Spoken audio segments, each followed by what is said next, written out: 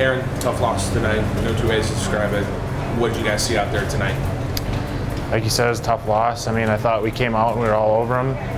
And they didn't get a shot till 5 minutes left in the third there. So I think we just let our foot off the gas a bit. But there's no surrender in our team, and we're gonna probably lose a little sleep tonight after that one. But we'll come back tomorrow ready to go.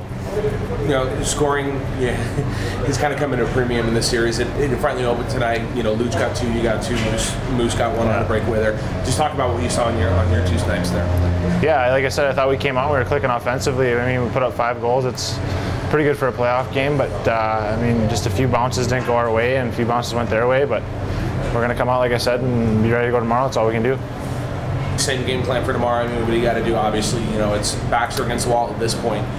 You know, from here on out, how do you got to get the fast start tomorrow before you head back to I'm sure there'll be a few adjustments. I mean, we'll get a good night's sleep tonight, try to get a good night's sleep tonight, and then come back tomorrow and go over the game plan and refocus and go from there. All right, Aaron, we appreciate your time. We'll see you back here tomorrow night. Awesome. Thanks, MJ.